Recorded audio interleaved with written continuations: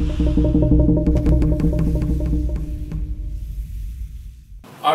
a commercial photography program.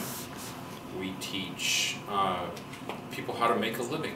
We teach people how to survive in the big world.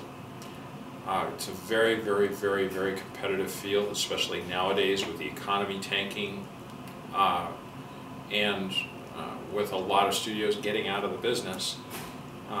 It's wildly competitive, and so we want to give students the skills they need to survive in a highly competitive market. We teach a number of specialties.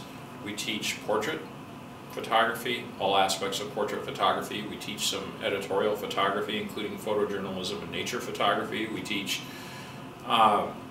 commercial photography, which is what we consider studio product, architectural, fashion, more advertising-oriented photography.